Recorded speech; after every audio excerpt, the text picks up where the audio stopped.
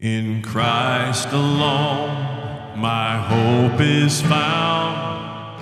He is my life, my strength, my song.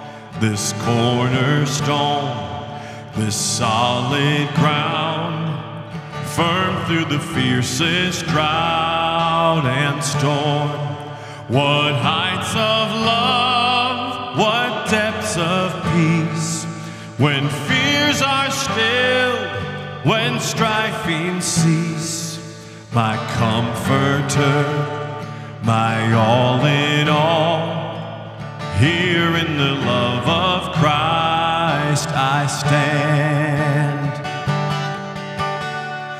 In Christ alone, who took on flesh, fullness of God in helpless babe. This gift of love and righteousness, scorned by the ones he came to save. Till on that cross, as Jesus died, the wrath of God was satisfied. For every sin on him was laid. Here in the power of Christ I live. There in the ground his body lay, light of the world by darkness slain. Then bursting forth in glorious day, up from the grave he rose again.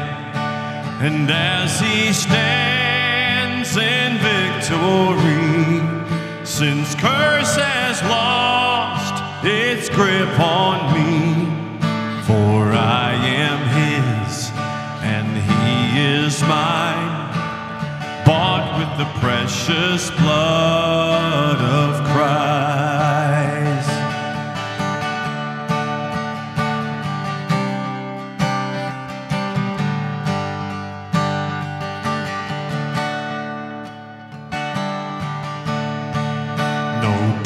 In life, no fear in death. This is the power of Christ in me. From life's first cry to final breath, Jesus commands my destiny. No power of hell, no scheme of man can ever pluck me from his hand, till he returns or calls me home. Here in the power of Christ I'll stand.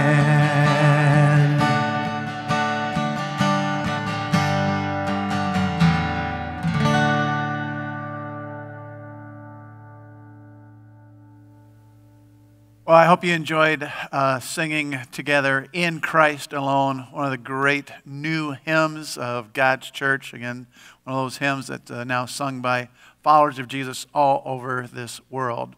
So here we are, week 2 of Lent, and we're going to continue with our Forgiving Challenge. In just a few moments, we'll watch this week's video, about another 10-minute video by Pastor Zach Zender. And this week it's on the subject of sin. Sin. 3 little letters, but oh my goodness, sin. So as we look at sin, he's going to he'll be at a huge garbage facility, dump facility in the state of Florida, and make some amazing analogies with that and what's sin. And one of the things that one of the ways to define sin is that we're missing the mark. He'll talk about that, and he's going to be featuring Peter, who obviously, as we know, was a great sinner, but also was very much greatly forgiven by Jesus. Let's watch this video together.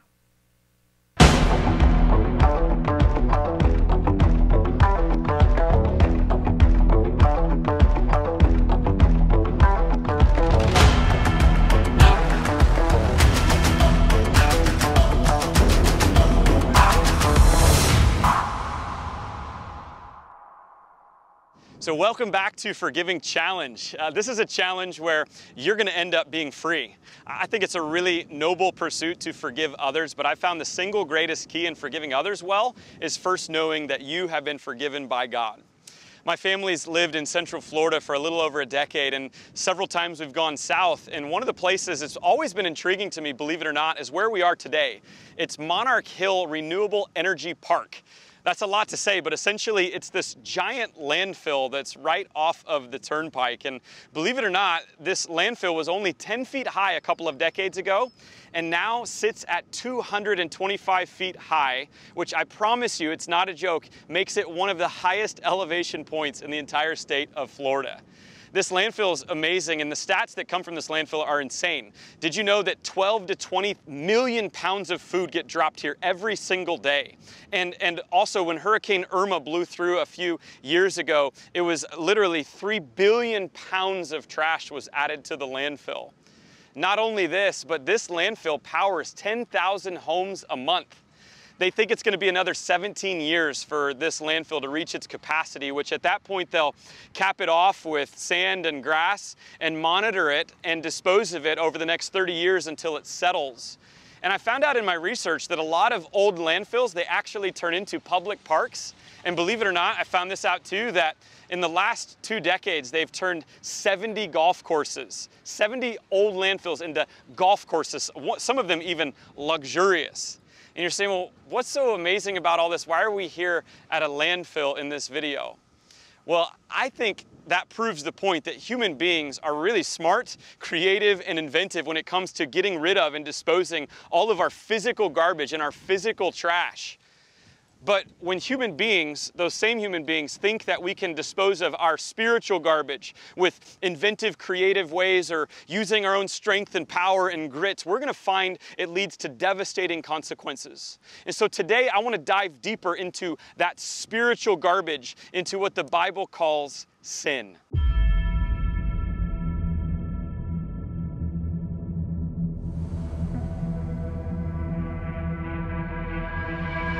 Sin is a small word that packs a mighty punch. One of the most offensive things you can tell somebody today is that they are a sinner. But the reality is we all make bad decisions and poor choices. And we are, in fact, sinful. The Apostle Paul, that wrote a lot of the New Testament, tells us in Romans 3 that there is no one fully righteous, not anyone. And later he would say all of us fall short of the glory of God. So what exactly is sin? Did you know that sin is an old archery term that means to miss the mark? And so if you picture a dartboard, if bullseye is the mark intended to hit, that means that anything other than bullseye would be considered sin. So that means when you're playing in your mom and dad's basement and your dart hits the drywall completely off the board, that's a sin. But also the ones that are just a little bit off, that's a sin. And all of us have little misses and big misses in this life. In our nation, amazingly, most people still profess a faith in Jesus, but only 22% of American men and 33% of women depend on Jesus to overcome their sin. A third of people don't even confess the fact that they're sinners. And so let's get real. If you want to be free, the admission price into freedom begins with an admission of your sin. So let me start by putting my cards out on the table first. My name is Zach Zender, and I am a sinner.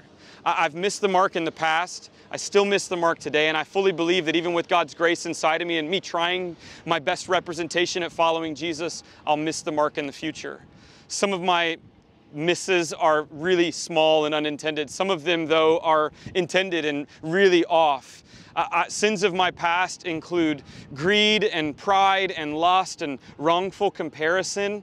I haven't always been merciful to others when I ought to have been, and sometimes I serve myself first, even though I should serve others. I still am wrestling with this idol of comfort. And so nowhere do I want you to tell me that I have it all together and fully affirm me for who I am, because I truly want to be a greater follower of Jesus, and I hate the fact that sin gets in my way, and I want to get better and better. And I believe that for you too. And so nowhere in this 40-day journey will you tell me that you are perfect just the way you are. That's a lie. You're not. You have big misses and little misses. And I hope that the reason you're joining me in this challenge is not so that we can have a fake, plastic, inauthentic experience, but that we can truly deal with the broken, the messy, and even the worst parts of our stories. Now here's the reality, that sin can ruin you. Sin can keep you in bondage. That heap of sin can keep piling up. But what we have is a God who is stronger and greater than sin, and he can climb that mountain of sin, and he can rescue you from everything that you've done. Because here's the reality, God loves you deeply, but he also cares deeply about who you are becoming.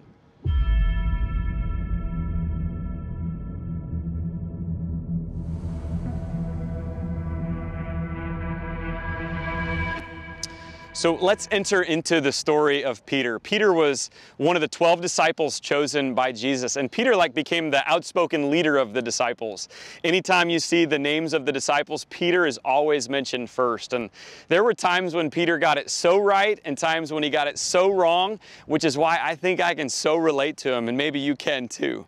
Peter was not only chosen to be a disciple, but he was also given the most incredible opportunity from Jesus himself. Jesus called Peter to be the pastor of the very first church. And so Jesus believed in Peter and trusted a lot to Peter.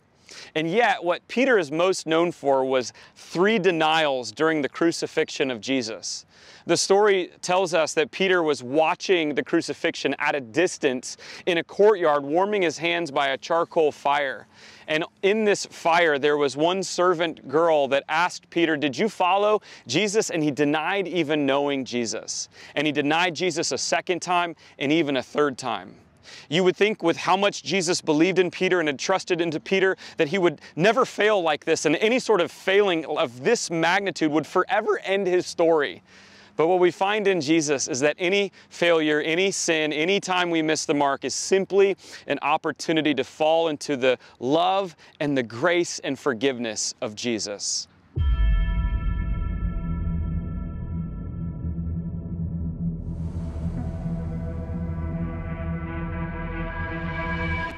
In the last videos, we talked about how Jesus burst into the quarantined room filled with disciples. And it looks like the author of the gospel, John, has every intention of closing out the gospel. In fact, the subheading in my Bible reads, "The Purpose of John's Gospel." Jesus performed many other signs in the presence of his disciples, which are not recorded in this book. But these are written that you may believe that Jesus is the Messiah, the Son of God, and that by believing you may have life in his name. And so that's it. The story's over. It's a beautiful story, beautiful ending. Jesus died, he rose, he then appeared again to the disciples. Except for one thing. When I open up my Bible, I see there's an entire chapter still. It's John. It's the 21st chapter of John, which I counted them up, is the final chapter in all 4 Gospels, the 89th chapter. And it's in this 89th chapter where we're going to spend most of our time from here on out in the Forgiving Challenge.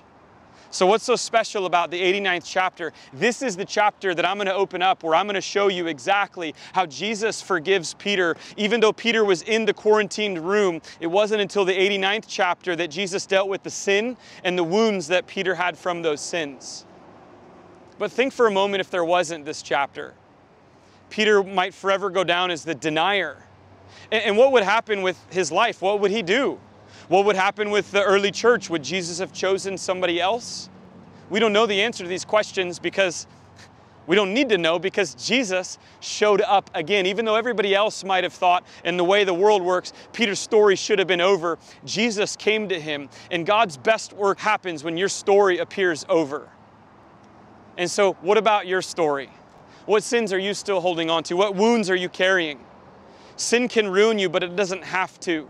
You can let that sin continue to pile up, and you can try with your own power and strength to overcome it and to defeat it. But the real answer to overcoming sin will always be fully and wholly Jesus and nobody and nothing else. Now, the amazing thing is that if you're ready to have Jesus battle and overcome your sin for you, the death that he died on the cross is enough to pay the price for you. And his story can become your story, because no matter how far you've gone, he's ready to come to you again here today. And I know that because of the very first 4 words in John 21, which says, "Afterward, Jesus appeared again." When your story appears over, God appears to write a new chapter. Because here's the thing about our God, he doesn't write stories that end badly. He doesn't write stories that end in sin. He simply writes a new chapter. And so don't listen to the trash talk of the enemy or the garbage that the enemy is slinging at you, but listen today to this truth, that no matter what you've done, no matter what sins you have piled up, Jesus is ready to take those from you and give you real freedom.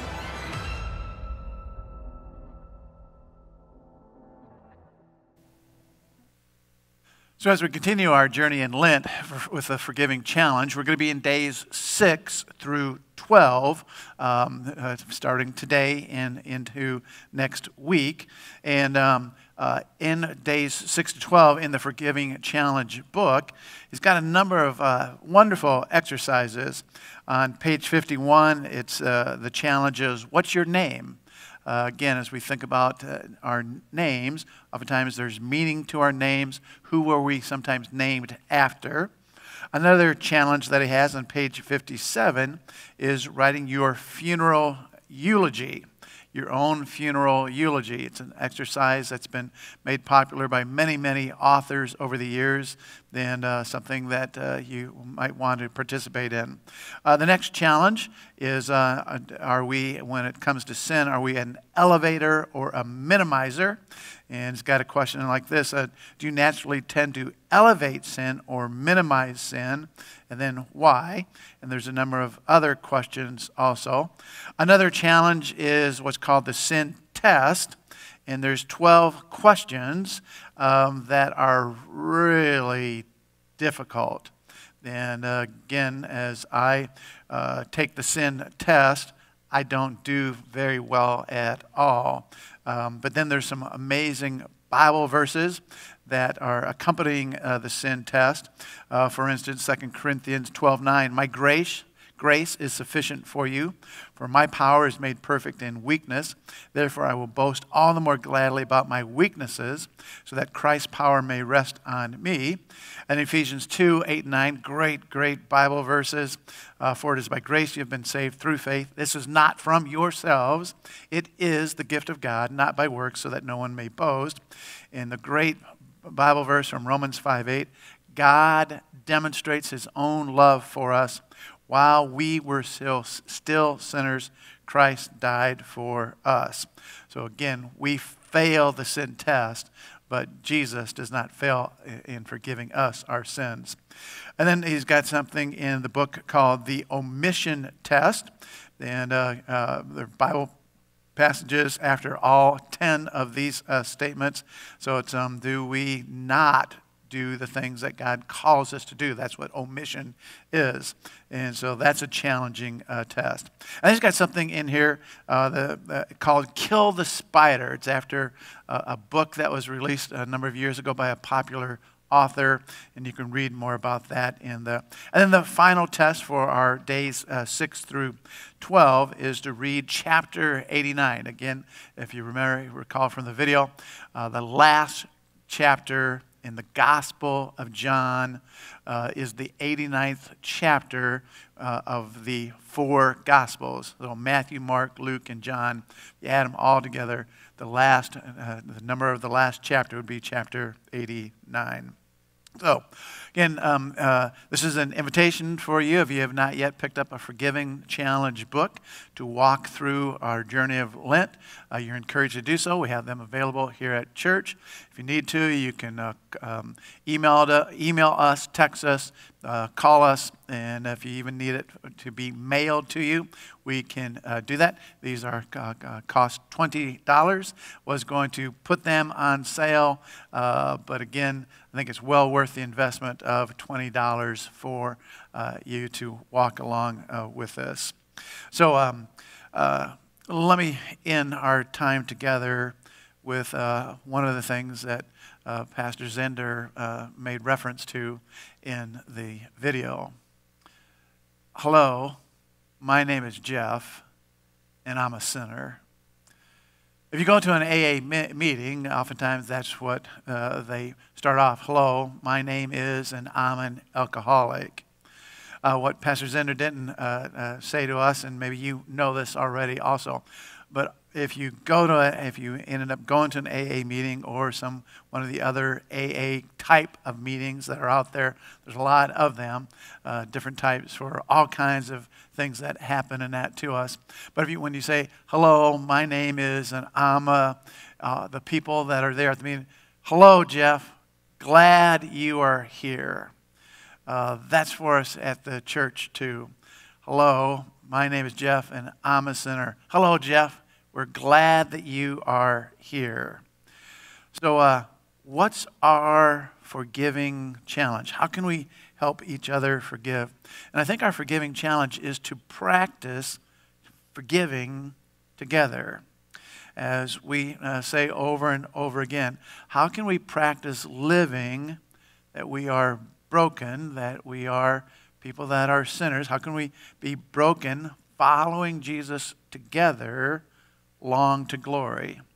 Again, as we know, sin, a part of sin is that it separates us from God and then it separates us from one another.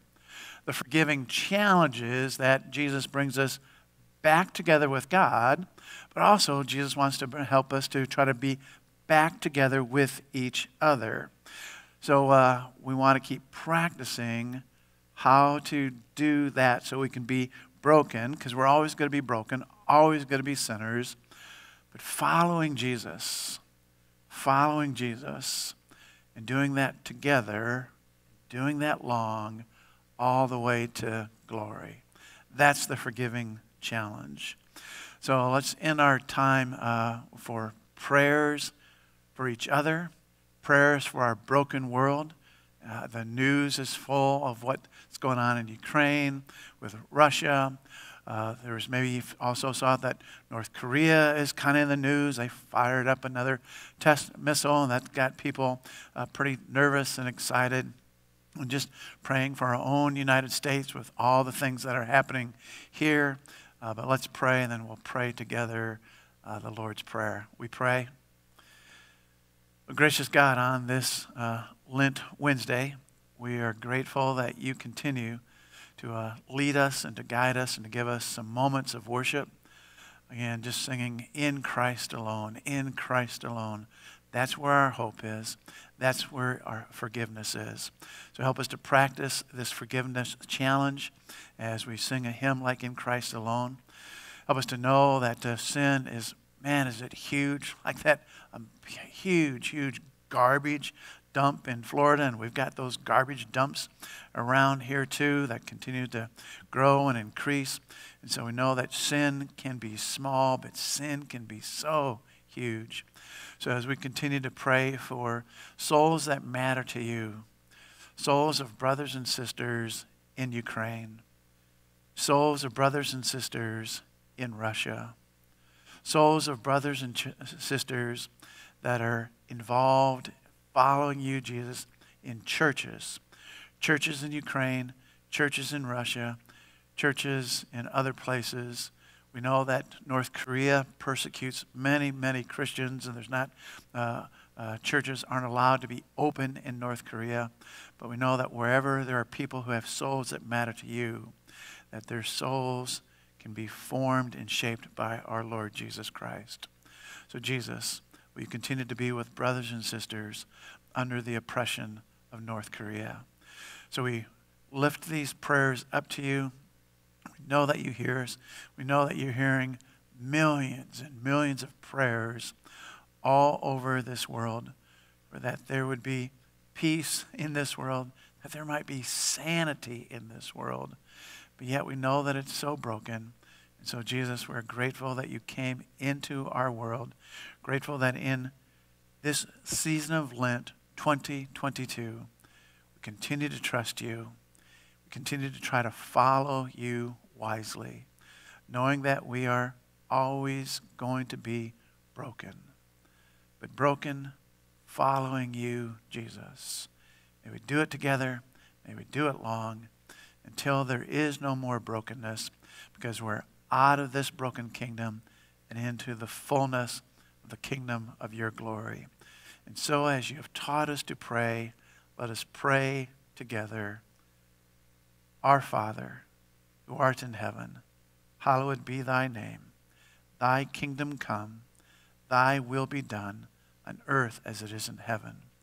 Give us this day our daily bread, and forgive us our trespasses, as we forgive those who trespass against us. And lead us not into temptation, but deliver us from evil. For thine is the kingdom, and the power, and the glory, forever and ever. Amen. So again, one last time, let me encourage you to pick up a Forgiving Challenge book. It's not a hard read, big pages where there's just a lot of wonderful spiritual benefits that will happen as we practice this Forgiving Challenge alone. And now, for our time together, let's go out with a whisper. Christ in us, the hope of glory.